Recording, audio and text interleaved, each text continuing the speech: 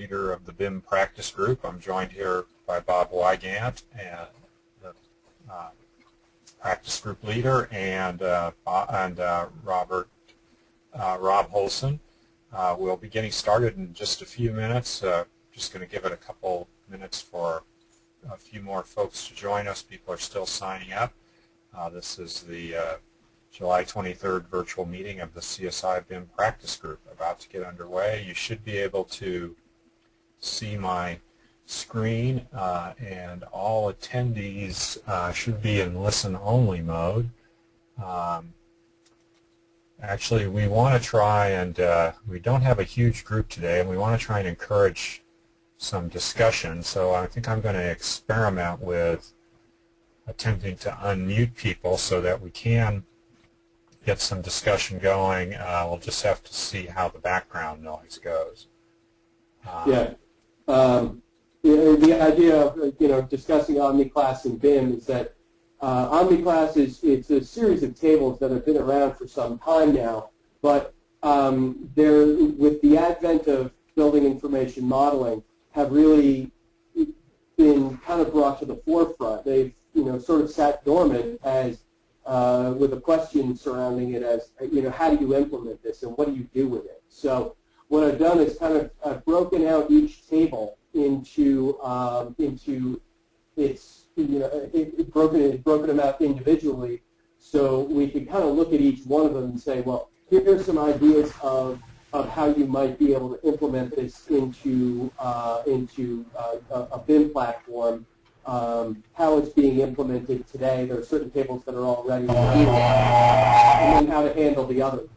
So, and looking at them, I'm really looking to get some feedback from everybody on some strategies that might work for specifics for say the firm that you're working for. How you might find a use for a specific table versus some other people saying, well, there's no real use for it. This is Erin. Hi. Hi, Erin. Yeah, thanks. Okay, well, thanks for that, those opening comments, Bob. Attendees, please be aware that most of you are unmuted, so we're going to try this so, as Bob said, we can encourage some discussion, and I'm going to try to manage that. If we have much trouble, then I'll have to mute everybody. But if you're listening and you can mute your own device, except when you want to talk, that would be helpful. I guess I'm seeing the troubles already, Bob. Yeah, already. But let's give it a shot here. So as Bob said, we're going to talk a little bit about OmniClass, what's been going on, and really try to put a perspective on implementing it and using it. Maybe with the example of the properties table and how it could be implemented in a BIM authoring program as a one example of how that might work. So I guess we'll go ahead and get into that. Maybe just to point out, though, before we start, we're not planning to have a meeting in August. We're going to take a little summer break here. Bob and I are both up in New England, and we don't get much summer, so we're going to take that day and spend it not doing this. So what would be our regular meeting in August, but we will start up again in September, and we'll send out invitations and everything to everyone, and the notes from this meeting will reflect our plans to not have a meeting next month. One other thing before we start, we're considering looking for a way to spread the scribing duties around. I've generally been Joy started doing this, Joy Davis, and then I've been taking the notes from our meetings, and we publish those on our blog.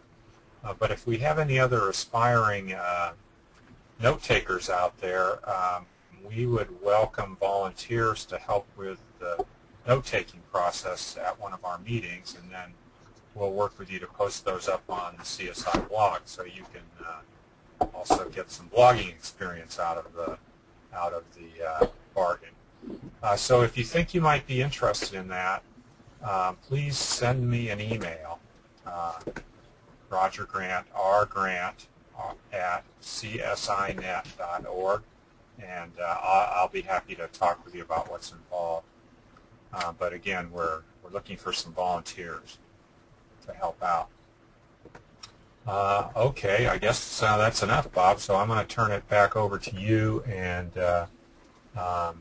we'll jump into the presentation. Okay, great.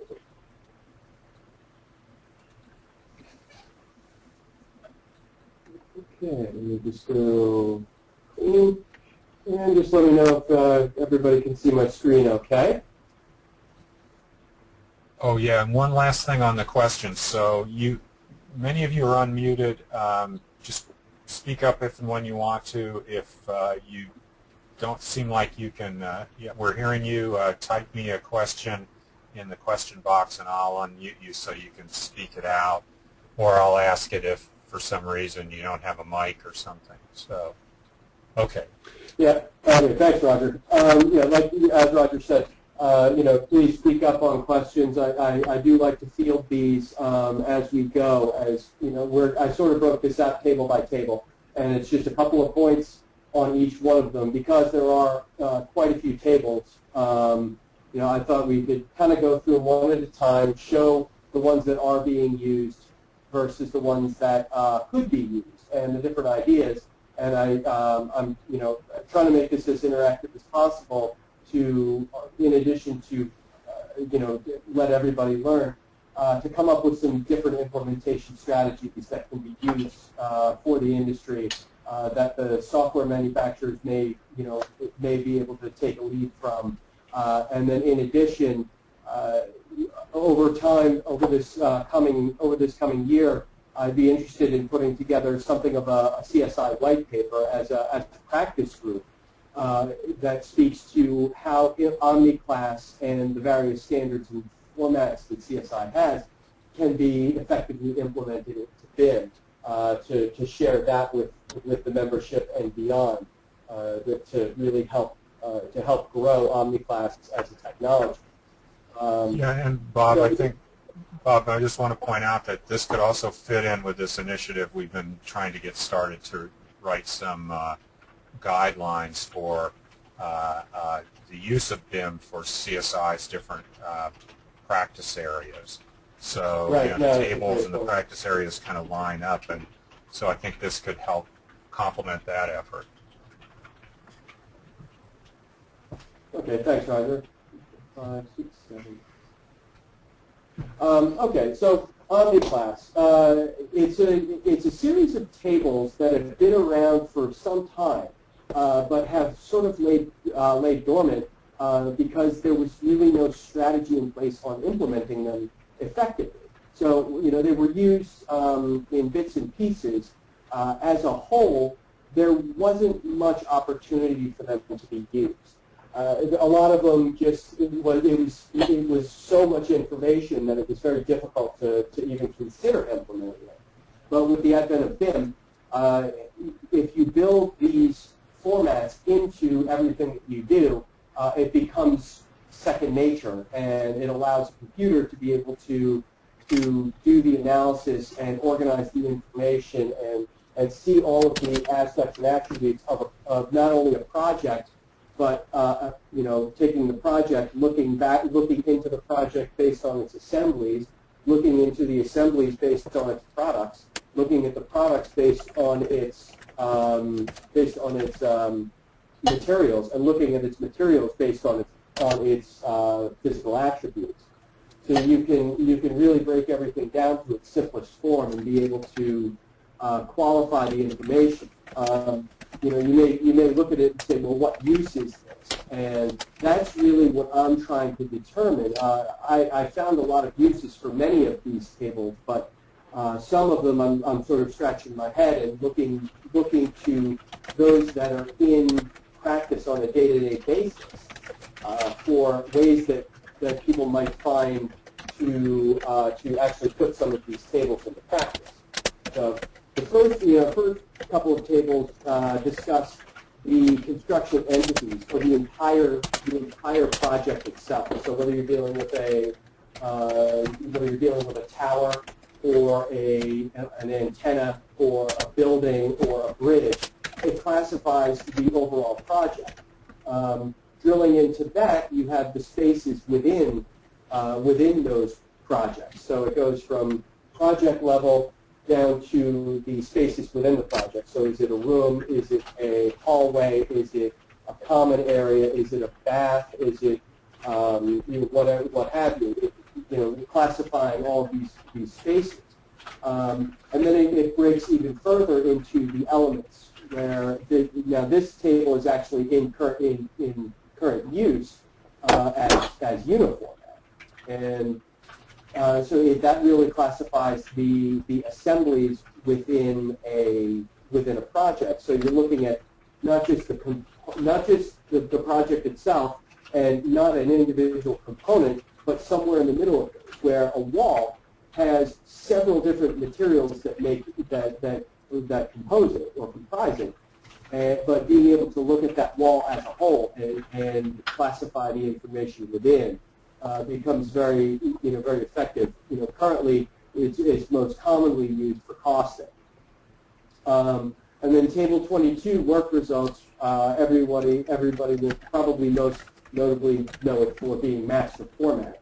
It allows the ability to classify things based on what was actually done. And so a window can be made up of not just the actual window that you buy from a manufacturer, but the associated flashings and anything that's necessary to actually create that installation. And there's a big cross-reference between uniformat and master formats in many places. Others, there's not as clear cut of a connection. The newest one that's really been brought to the forefront is the Table 23 products table, which Autodesk has recently implemented into Revit, which has been, in my estimation, a great thing, because it allows you to look at an actual product. Can you guys close the door, please?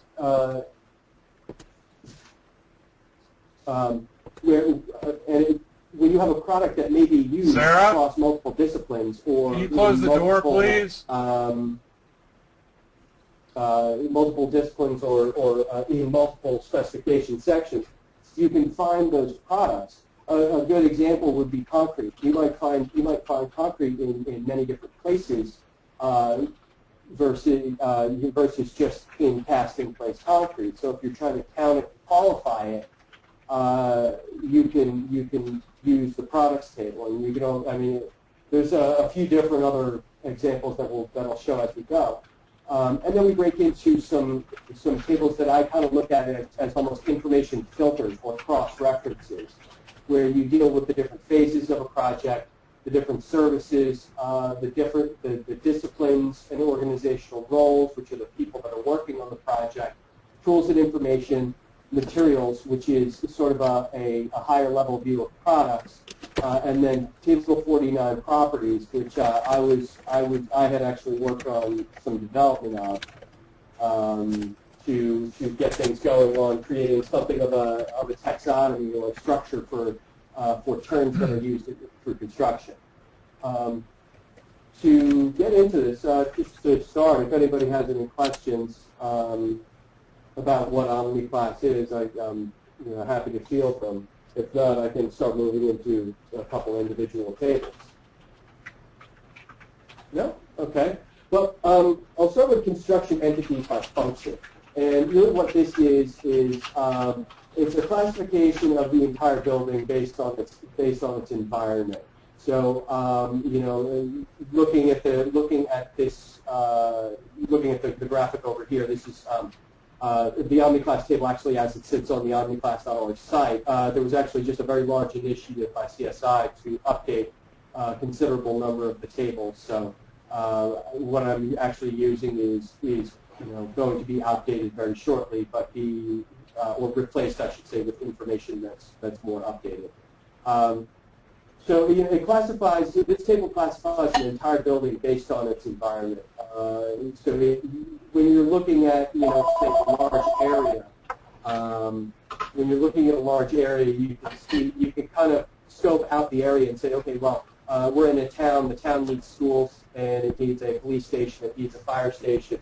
And you can sort of look at it from a very big picture or a 10,000-foot view and make a determination and really classify, okay, here's public service buildings, we're going to group those all over here. Here are town offices, we're going to group those all over here.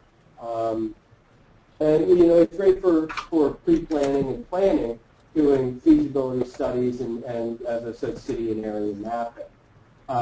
You know, if anybody has any additional ideas on how something like this could be beneficial to a project, you know, I'm all ears. But yeah, this is one of those tables that it's great for pre-planning, but above and beyond that, you know, is there a use for it? You know, next table is very similar in nature, where it's rather than construction entities by function, it's by form, and it does the same thing, but it speaks more to what it is. Is this a high-rise building? Is this a low-rise building? It speaks to the shape of it, and so you can kind of categorize the types of buildings. If you can only have a certain percentage of the construction that's over a certain height, you can sort of very quickly go through a large scope and make a determination of what needs to be done. Again, these are some tables that may or may not find its way into any more than analysis, but as it stands, the tables do give the ability to classify a lot of information on the very high project level, you know, costing and feasibility studies. Then we get into spaces by function. This is more big picture stuff as well. Project level information and facility management. So you can look at the spaces within a building and classify them for facility management. I mean, this is a table that I see being implemented into BIM very easily when the model is going to be used for downstream purposes. As you design a building, you can make determinations of what the space is being used for. You can classify it based on rented space, and you can, you know, sort of look at budgetary considerations of how much is it going to cost to maintain these spaces, whether it's a dormitory versus whether it's a clean room. You know, a dormitory is going to be need to be built in a lot more durable of a sense, and making determinations of how to build based on workspaces kind of gives you the ability to cross-reference the space versus the overall design. So you can look at it, you know, is this a recording studio? Is it a copy room? Is it a bedroom? And in addition, you can link specific locations to a specific task or even a person. So, you know, I could you know, in a building on a project, be able to look at something and say, you know, this is Bob's office. So you can map an entire facility for you know, for everything from network wiring all the way out to you know, fire protection and egress exits. Bob, what about people who are?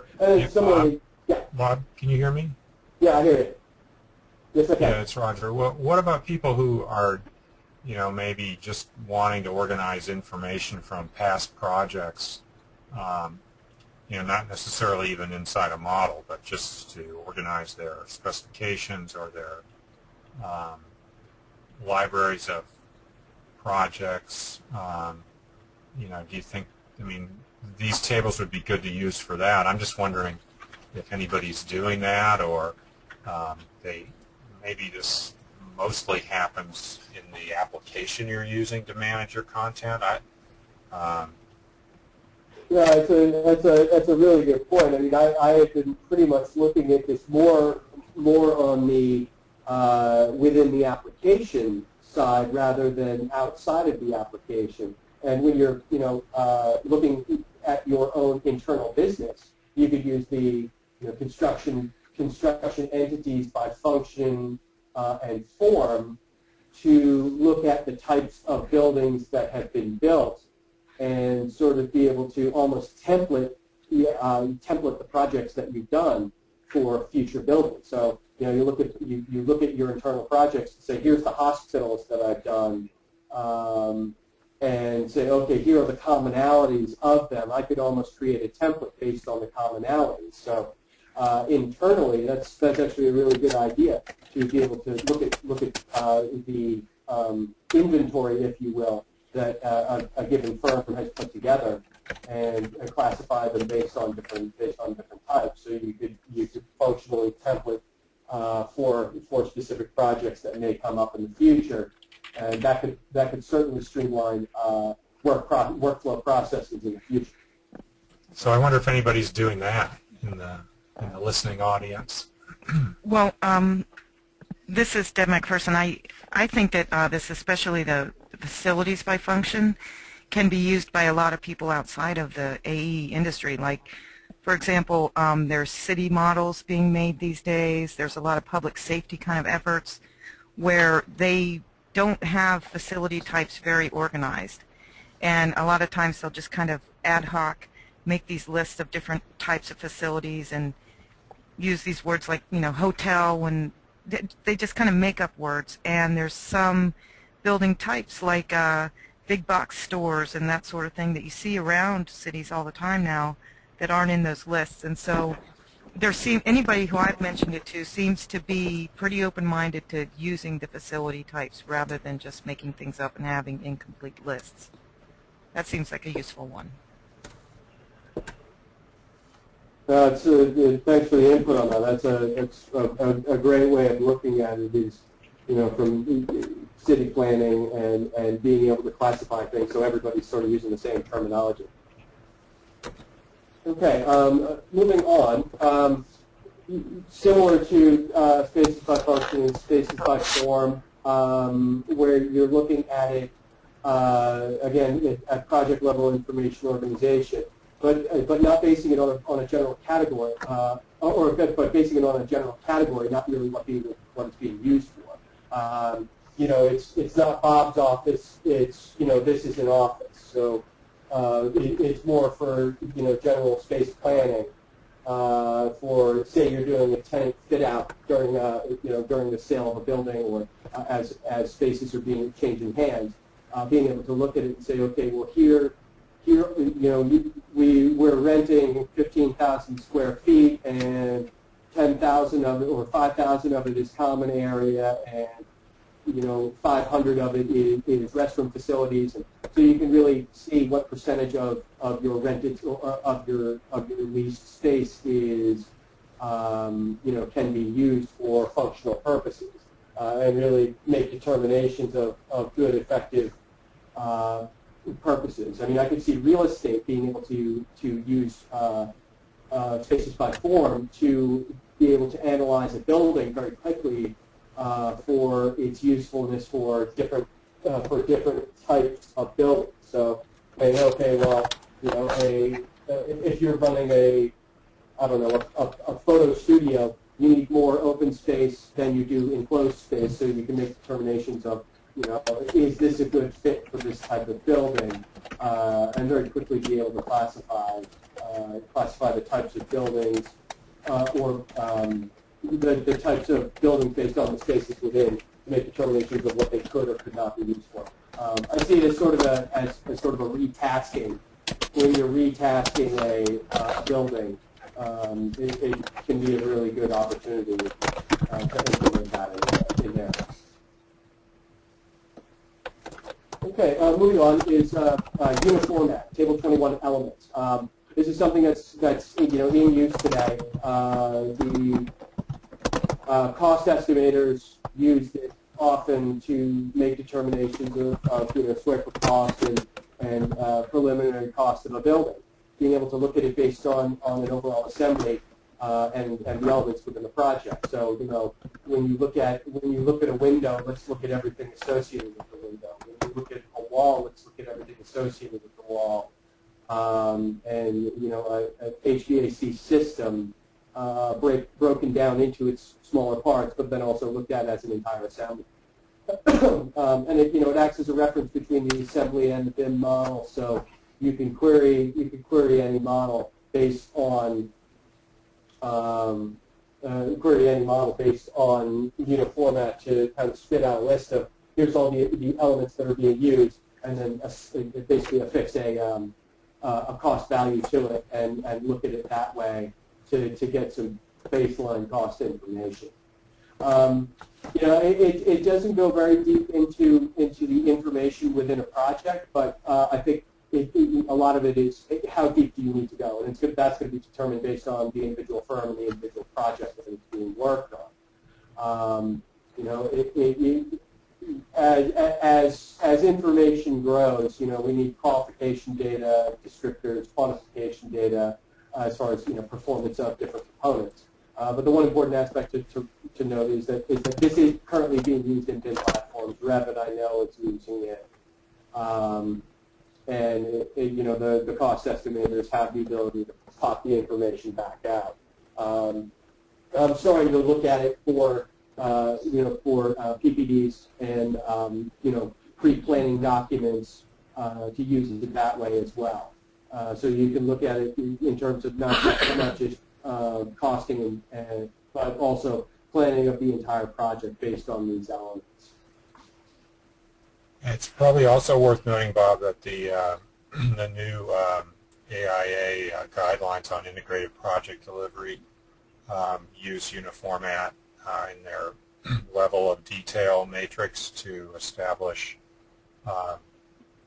what percentage complete or level of detail is present in the model at a particular phase, not percentage complete. But. Right. Yeah. It's a good accurate descriptor. That's going to drive some more usage of it, I think. Yeah, absolutely. I think once there's more information contained within the model that needs to be queried, people are going to be querying it in different ways. So you may not be looking at it necessarily in terms of master format. You may be looking at it in terms of something else, in which case uniformat might be the better way to organize the information. And that's really what cost estimators have found over the years. So, but moving on, the specifier relies on master. So as you deal with the information, if we hope to make some sort of connection between the specifications and the BIM models, or the projects done in a BIM, Table 22 or master format really is the general hook. So you can look into a model and clarify what is in there based on the master format number. And so from there you could kind of spit out, okay, here are all of the components that are in the model based on master format, and it sort of becomes a baseline from which to develop a spec. And as more information goes into the model, that baseline becomes more fleshed out. So master format, it's a categorization of work results. It's not just what it is, but what it takes to implement it as well. It's a top level piece of information. It's a cross reference, and it also acts as a keynote for drawings. But again, just with uniformat, we need more information going into these models. In terms of qualification and quantification. And again, this is also currently being used in Revit, so it's being implemented into the BIM platforms to allow people to organize their information. And right now, I'd have to say it's probably the most commonly used data organizer. Whether you look at it you look at information in terms of logical categories that are embedded in the software package, whether you're looking at windows or doors or mechanical equipment or lighting or electrical, that you can organize information that way, but you can also look at information in terms of the master format number, because you may have elements of multiple categories inside of a given master format number. So it's just another way of looking at the information inside the project. And now the newest addition to the implementation, to BIM implementation, is Table 23 products. In Revit 2010, they implemented the OmniClass Table 23 into each one of the families that are built in, so that it starts with automatically classifying it based on its category, and then it allows you to kind of customize it. So it starts, if you open up a door family, it starts as just basic door, but then you can categorize that more definitively as you build out that door and make a determination. Okay, this is a sectional overhead door, or this is a flood door, or just a swing door, aluminum. You can categorize that. And then there is the ability to look at the individual products and count actual products within a project, so you can get a hard number, which is useful for quantity takeoffs. It's useful for cost information. It's useful for scheduling. You could use this this could be extremely helpful for door hardware, for instance. If you're creating door hardware schedules and you want to look at information and say, I only need to know what exit devices are in there, or I need to know the exit devices, and I need to know which manufacturer or ERs are on the project. So you can look at the products, not the work result, not the element. So you're just looking at the product. And then when you're looking at stuff that's like concrete or plywood or paints and coatings, that you may find these things all over the project. Being able to count them quickly and easily is really beneficial, especially if you're dealing with something where you either need to know exactly how much concrete is going to be on the project, or how much wood is on the project because you're trying to calculate something for leak credit, or you have a material that is listed as a steel with recycled content, or when you're looking at recycled content, this is one way to do it. Another way to do it is the table that we're looking at down the road, which is the materials table. But yeah, I guess I can kind of switch over to Revit real quickly, which show how it's been implemented. I just opened up a basic family that is done. It's a sectional overhead door, and when you look at doors, it gives you the ability to open it up and classify it based on exactly what it is. So you look at openings, doors, and doors by material, doors by method of operation, which is probably the most effective way to classify this. And then you have overhead doors, and then you have sectional overhead doors.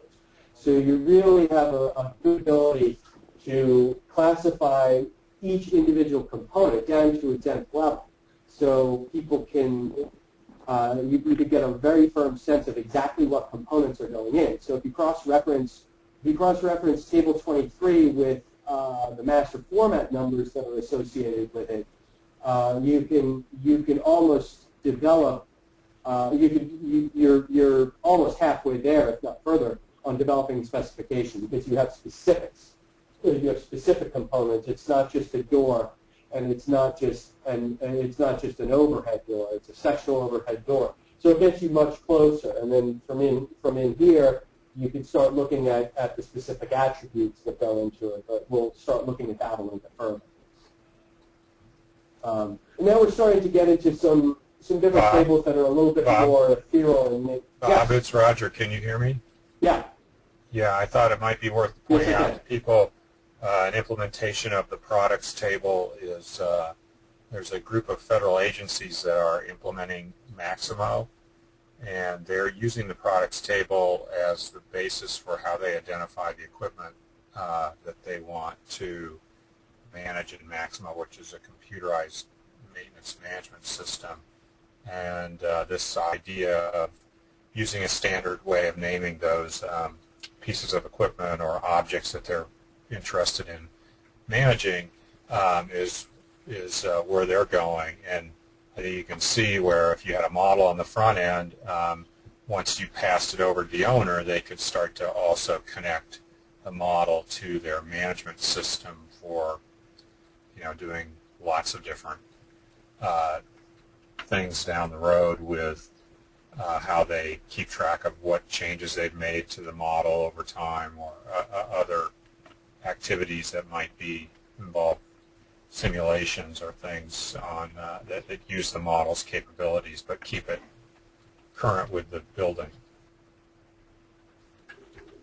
Yeah, that's actually a really good example. And in thinking of it, I mean, contractors can potentially, if they have access to querying the model, getting the information back out, there's the potential to be able to tie it into their own construction management software or their estimation software, so they can kind of put a cost to each one of these. I'll have to look into that. I'll see what table 23 items and say, okay, if I'm dealing with a aluminum casement window, I think they gave me a link to a my cost information and I don't know if I got all the files this is how much it costs, and being able to put together bids very quickly and easily based on that. I'd be interested to see if anybody has actually used the information from Table 23 that is built into Revit, whether anybody has exported it and is using it in the schedule. So if anybody has, I'd love to hear some experiences that anyone might have. Okay. Well, moving on. Phases is we're getting into the tables that are a bit more ethereal in nature, where there's some uncertainty as to how to implement it and what it can how it can benefit. Phases really what it shows are the commonly seen phases in traditional design methods. So you have preliminary project description. You have design development, construction documentation. It goes into the basic phases, and then it breaks it out a little bit further into its smaller component parts. So you have the ability to say you're working on an IPD project or a fast track project where things are there's multiple things happening at the same time. You may find it easier to be able to organize these things and look at project status if you can where it is and where it should be if you can organize all of this information. Now, if you have multiple individuals on a project and you're all tracking your own information, you could it gives you the ability to cross-reference it if you're all using information from, say, a phases table. So that way everybody's kind of on a level playing field, saying, here are, we're on this phase and this is where we are, and we're on this phase and this is where we are. And you can kind of line everything up and see if everything is on track or if it's behind, and how far behind or how far ahead. And you can, the bid attributes can be attached to the different phases to classify the level of detail of the information at various points of the project. So during preliminary design, you only need to know these specific attributes. So these attributes are tied to that. And during design development, you want to know a little bit more. During the CD phase, you want to know the information that you find in the spec.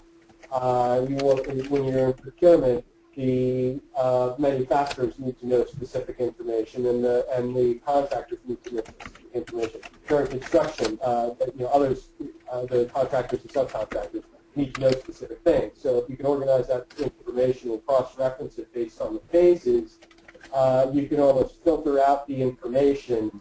So you're not trying to look at way too much information inside the model all at once. Excuse me, Bob? Yes. Brian Lightheart actually typed a question into the questions tab there. He was just wondering, did you say Maximo is using Table 23? Rob, that was my comment. And I think I responded, Brian, but Okay. the answer is that no, it's not currently using Table 23, but there's some government agencies that are implementing it are planning to use it in their implementation. It could go further to being available in XML, but it's not at this point. Thank you. Okay, thank you. Okay, and now this is where we're going to start to get into where I'm really looking for some user feedback or from some feedback from you guys. We're starting to get into some tables that I've been sort of scratching my head on and saying, okay, these are it's good information and it's well organized, but just as it took BIM to implement, it takes BIM to implement these tables that we're discussing now. Is BIM going to be able to implement all of them? And what would it, is there something larger that might come about to develop tables or find uses for things like Table 32 services? The idea is that it classifies specific tasks performed on a project to the role responsible for it. This looks at, the construction, during execution, here's all the different construction services. You can attach a role to it. Does anybody think that this is something that could be useful within a BIM, or is this something that's just sort of high in the sky? It's a great table, but it's just not. It just doesn't lend itself to BIM. Yeah, if anybody has any thoughts on this. Well, I'll jump in. No This problem. is Lightheart again. Yeah. This bunch of tables, services, roles, tools, information's kind of a different cat, but they all are currently not modeled in a building information model. Now, Right. or what I think of as a building information model, they may be modeled in other applications that are the data is drawn from a building information model, and I don't know a whole lot about those applications. They're happening in facilities management or they're happening in contracting, and so there, I would think these would be useful. Mm-hmm. Yeah, I mean, and a lot of this is sort of looking at building information modeling as not just Revit or Bentley or Graphisoft, but the extension of that into after the model is created in one of those platforms, that building information comes out and goes into some sort of facility management database, but it's still building information management, if you will. So it may not end itself up in, say, platform of Revit, but in some sort of facility management software platform, it could find itself as useful. Or construction management might be a better example.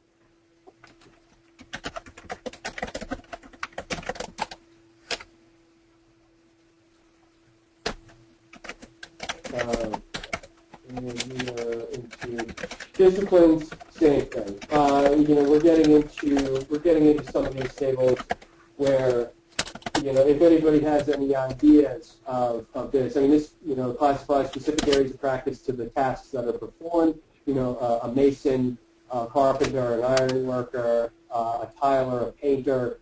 So you can sort of look at the overall scope of the project and sort of address who's responsible for it. I mean, top of my head, I think, okay, well, maybe for legal purposes, you can sort of create a chain of responsibility for, who installed something based on the assembly. So you have this master format section number, this was installed by these people.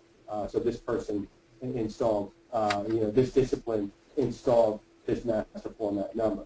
And that's just something that's kind of off the top of my head. I don't know if it's actually useful or if it's, not. But the idea is there. So.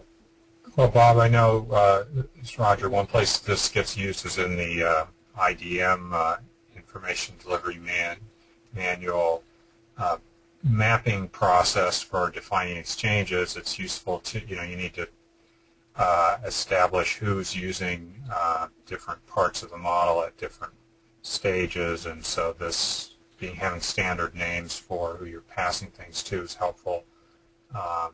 It's kind of not a direct usage, but an indirect one in modeling processes and defining processes. So at least there's some consistency in how we identify the different people involved or entities involved. Is there a general contractor in the house?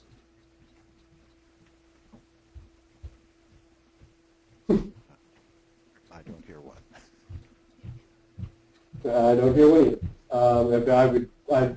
I'd love to hear from one, because this is one where I think this is design build firms or general contractors would be able to sort of classify their work and the subcontractors that are working for them based on this type of stuff, and be able to sort of divvy up the work and keep it organized. So, moving on. Again, tools. All right. Well, how much do you really need to classify a hammer and saw in a BIM project? Again, this is one that I see kind of creeping back to the general contractor, where they may be able to look at wear and tear on equipment and add that into their costing information and say, okay, well, these are the tools that are used in installing a window, so we need to take into consideration what the wear and tear is. But I think I'm really reaching on that. So if anybody knows of any implementation strategies for a table like tools, love to hear it. But I'm sort of looking at this as I'm not sure that this applies to BIM as a technology. Bob, I can say in doing this is another one.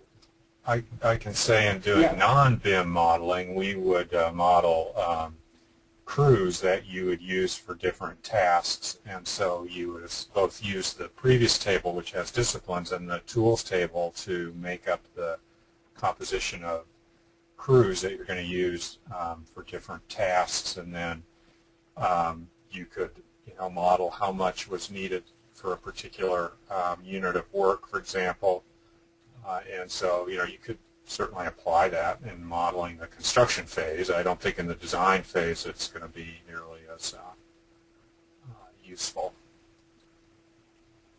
Well, but at the same time, I mean, I don't know that you really design what tools are being used into a project other than very large componentry like cranes and very heavy equipment that may need to be taken into consideration during design, so you don't trap a crane in the middle of a stadium that's being built. Well, not hand tools, but many other tools you would certainly model their behavior and their existence. I think it's as a large scale, right? But working to that level seems that's really reaching to the terminus of information, because a lot of times the person who's going to be working on that information may have no idea what tools go into a specific task. So and when you start getting to that terminus of information, where's the information designed to flow? So if it's just for if it's just referential, that's one thing. But if it's designed for something else, the question is, what is it designed for? And now we get into information, which is that's a head scratcher. I heard somebody had said before, that's a whole different cat. But I agree. What do we do with this table? It has a lot of information in it, and it allows you to kind of classify the project information. But how does that differ from, say, Table 49 properties, where you have information, you're classifying information in Table 49, and then you have a table for information. I'm all ears for those who might want to kind of pipe up on this. So, quite a bunch today, which is kind of funny because it is the day that we decided to open up. Go ahead, Brian. Yeah, the prefix meta occurs to me. In other words, maybe I've got a building model and an estimating application that's pooping out some kind of reports, and I've got schedule software that's pooping out some other kind of reports. This is almost like an index to the whole thing, I would think. In other words, where do I go to find the information I'm asking? But it doesn't fit into any one of those. Okay, yeah, so this is sort of a very high-level table of contents. So, Deb? I was going to say, the way I understood it, the difference between the information table and the properties table was that the information table contained a lot of the environmental factors and some things that you can't change, like you can't change the wind speed of a site, you can't change things like the owner's name. They're how you start the project. They're your base of what you begin with. And then the properties table is what you design to. So you end up having a window that has whatever classification in response to this wind speed and in response to being on the 10th floor. Does that make sense? Yeah, it does. But I mean, that seems like it's only a part of the information table, though. Because in looking at this screen capture that I have in front of us, we're looking at everything from maps, calendars, economic information. So it's there's information that's also referential that almost doesn't apply. Yellow Pages as a directory. Where does this tie in? Or does bin tie into this table somehow? Saying, this is just, bin is a part of this whole.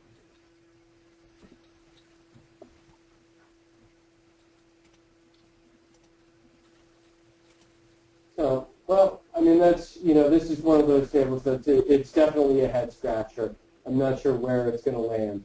And then, we're coming into the tail end of this. Table 41 materials. It's a sort of a less detailed and more general version of Table 43 products. I see it as useful in being able to classify and quantify how much, say, let's say hazmat or VOCs on a BIM project. So you can look at it and say, all right, well, we have all these hazardous materials on this project. There's a problem. And also, being able to look at actual materials on a project and qualify, renewable, recycled content based on the composition and the material rather than the product itself. So you look at, all right, well, this product is made, this product has a part of the product that's made up of recycled, they use a PVC window that has, a recycled aluminum nailing fin. Well, the nailing fin might be made of recycled aluminum, but the rest of it is not. So really, who cares?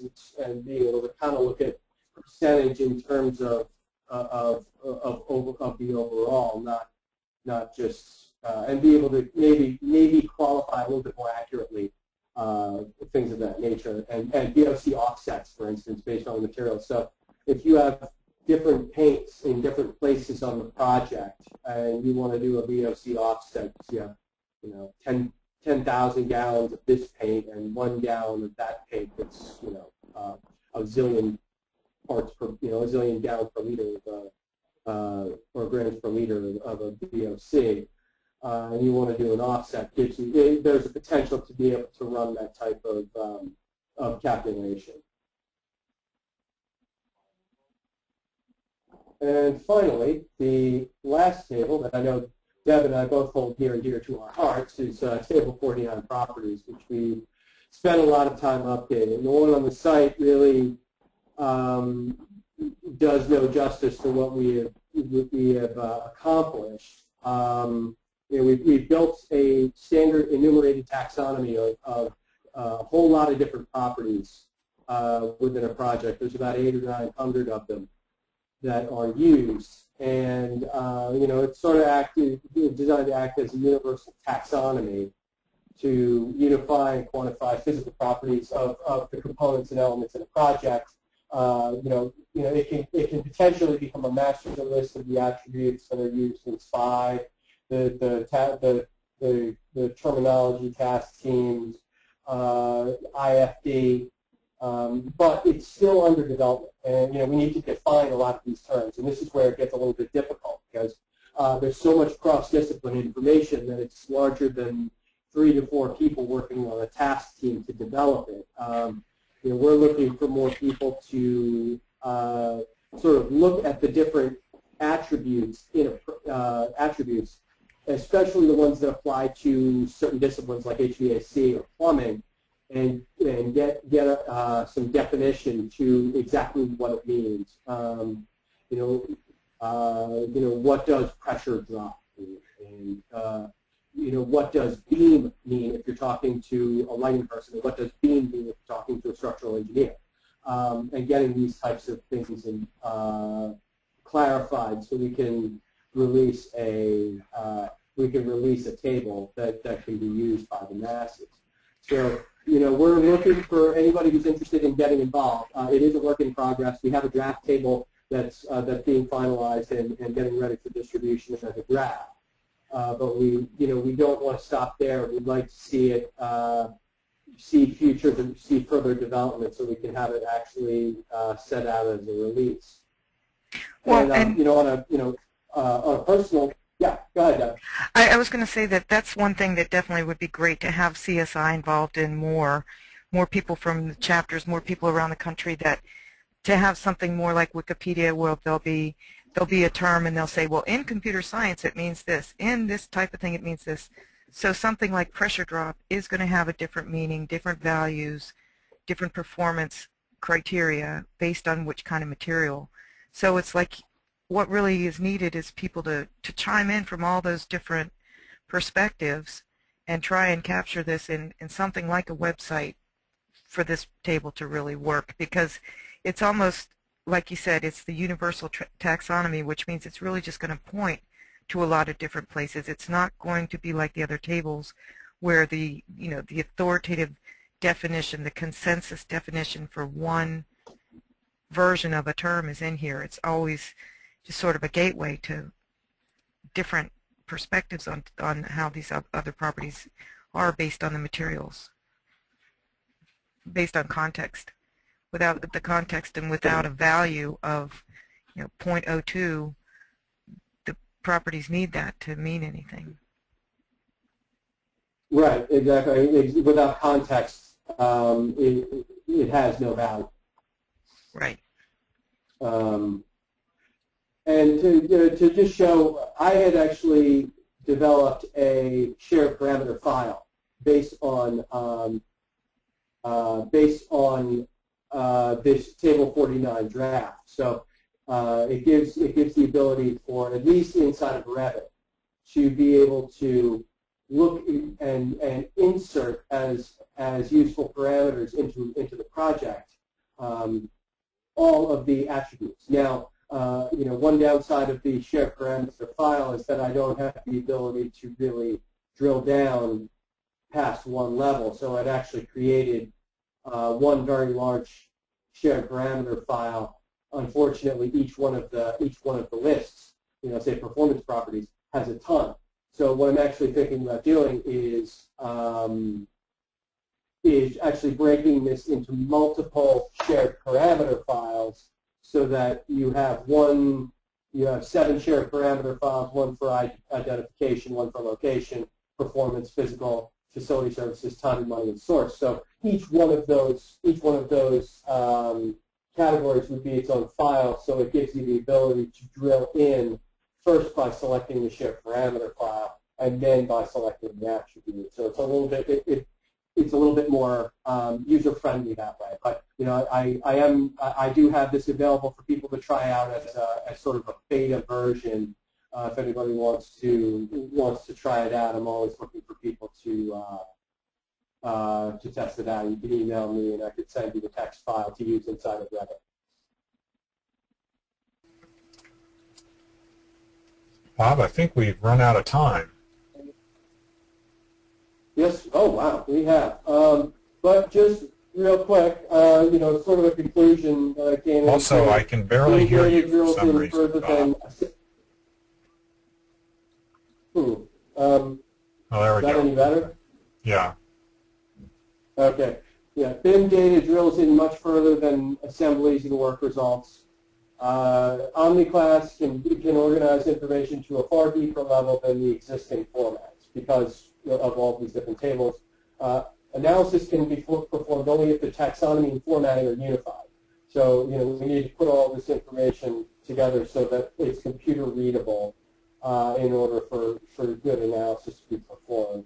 And then as more parties become involved in a project, the need for standardized data becomes compounded. Now, if you have one person, it's important to keep your own information organized. When you have 10 people, it's necessary.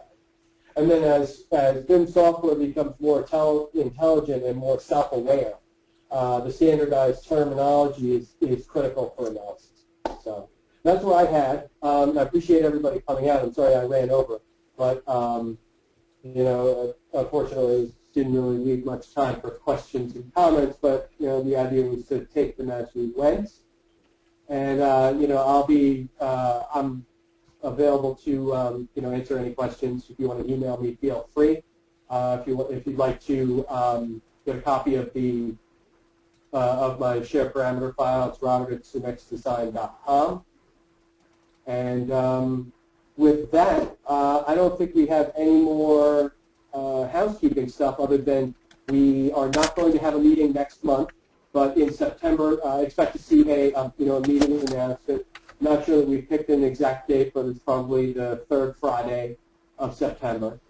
And from there, that's all I had. Well, thank you everybody for taking an hour with us on a summer afternoon. Well, thanks, Bob. And we'll see everybody in 2 months. All right. Take care, everyone. Bye-bye.